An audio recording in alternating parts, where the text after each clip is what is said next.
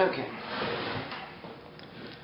I got this motor in the mail, an ELB member, and this thing is in horrible shape.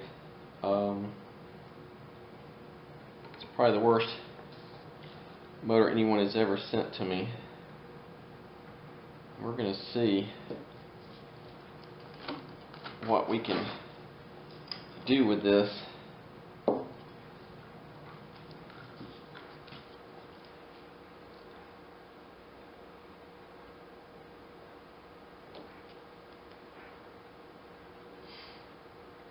This piece here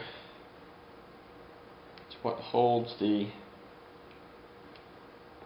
brushes in position.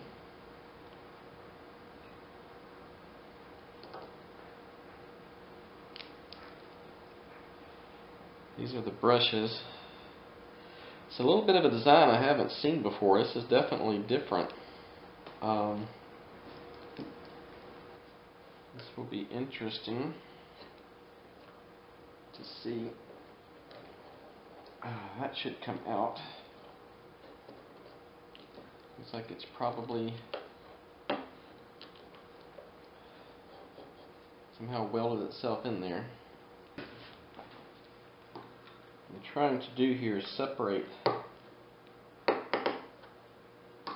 the stator here from this bearing in the back. It's frozen up, but I shot some WD-40 in there. I'm trying carefully to spread that. Now you probably can't see when I get the camera position, but it's a tight spot in there. Just slip a screwdriver between the spacer and the frame. Slowly trying to lift it out of there without causing any damage.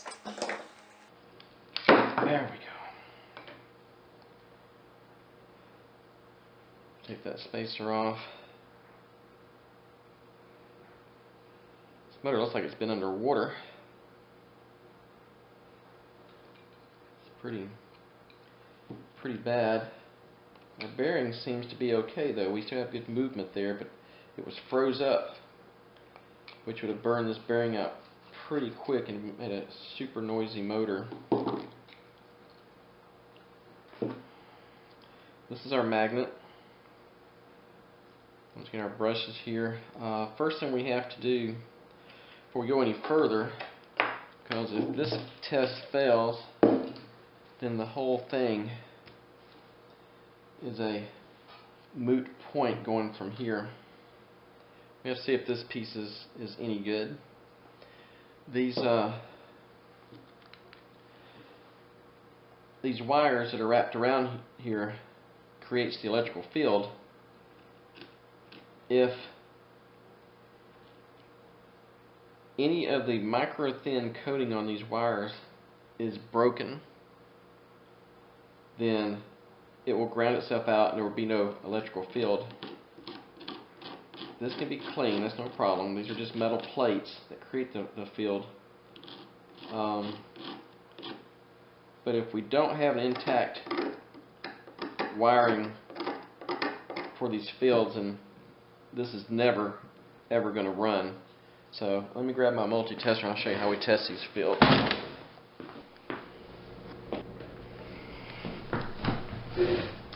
Alright, what I'm going to do here, I couldn't get any readings. I think there's maybe junk in between here, so when after I sprayed it with some electronics cleaner real good and brought it back in, I'm going to clean off these plates. A little 220 sandpaper. Be careful to stay away from any wires.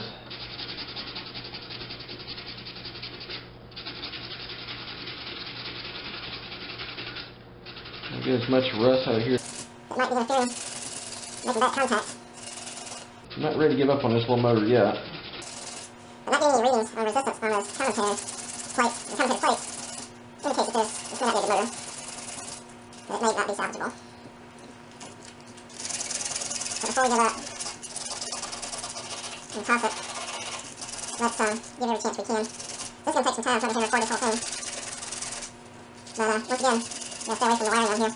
You cannot use steel wool for this because anything in a motor, because these motors use magnets, and those little bitty tiny pieces of steel wool flake off as you're using it, and will get into these motors and then get into those magnets and get into those micro spaces that it needs to spin and destroy your motor.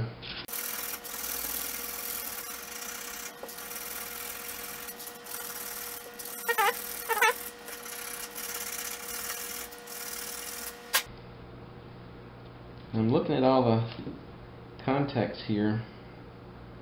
I don't see anything broken, or the wires that make these fields come in contact to the commutator. That gives me a little hope. Now I'm going to go in and clean the channel between each plate. Make sure nothing's in there grounding it out.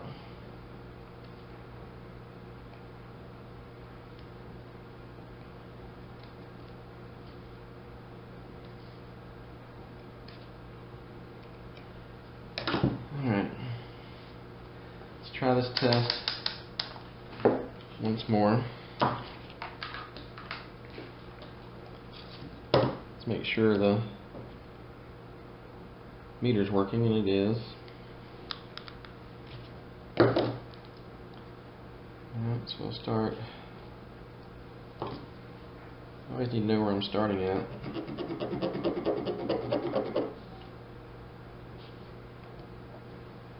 Let's start on this one. I can remember what that one looks like. It's the worst looking one.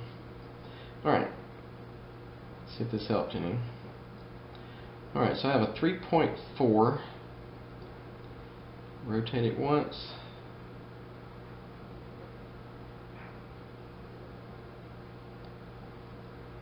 I have a 2.2. I think we can probably do better than that. 2.1. Let's rotate it once.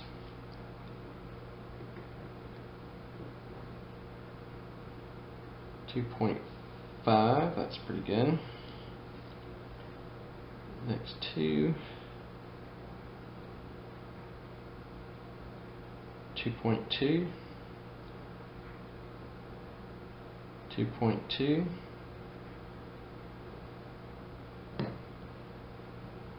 Come on. 2.2. Keep rolling it.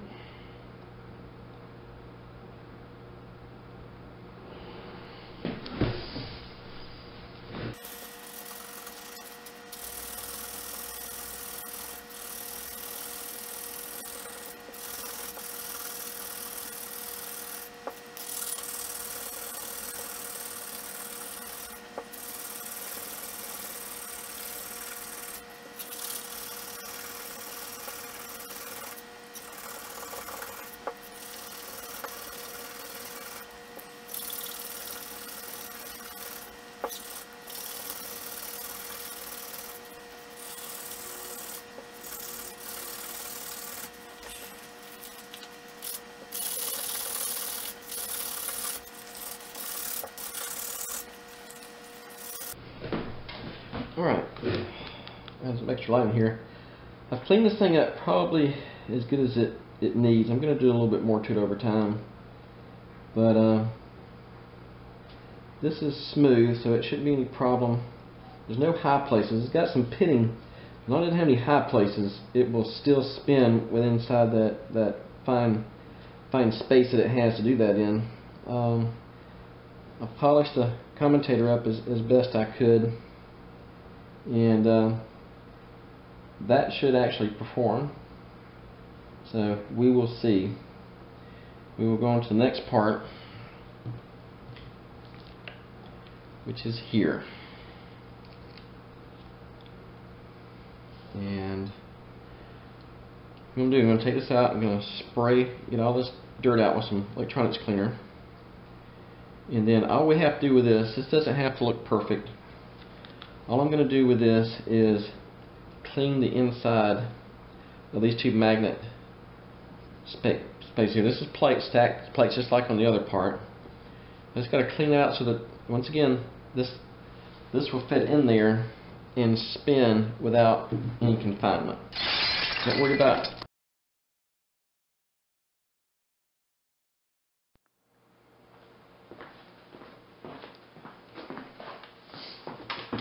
Alright, so I've washed all this dirt off some electronics cleaner. I'm going to take my little steel brush here, and without trying to hit these wires, I am going to smooth out those plates inside.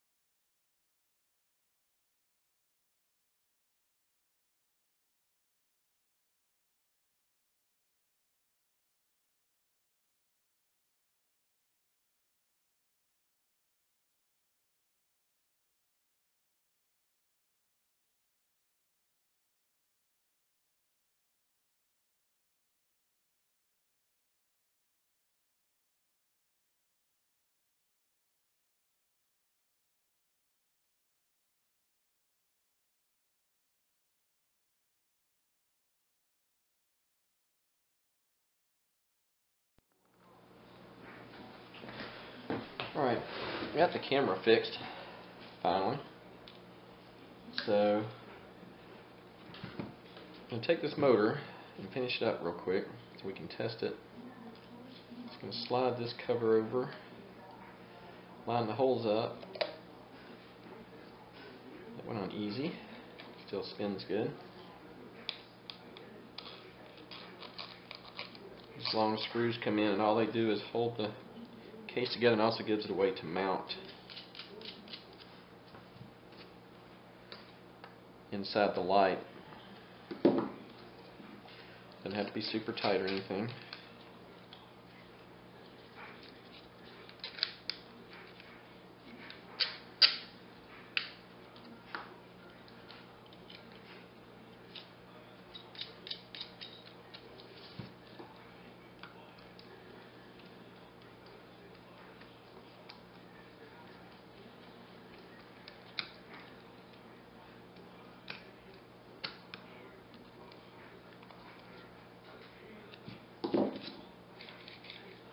Alright, let's pause a second.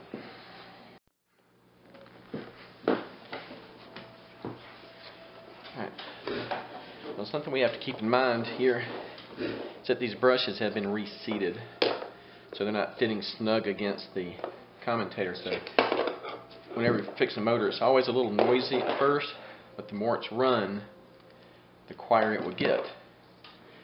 Our goal here is just to see if this motor will run. So here goes everything.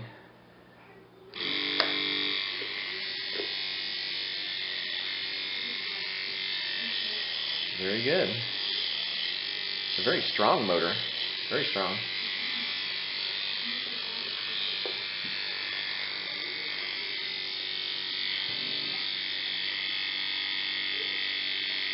What we're hearing is the noise of the brushes, because they're not smooth. As this runs, those brushes will smooth out and a lot of this noise will go away. A lot of people will take those brushes and they will round them out to fit. I've tried that in the past, and it doesn't come out very well. It doesn't change anything. I found the best thing to do is just let it run and let the brushes seat.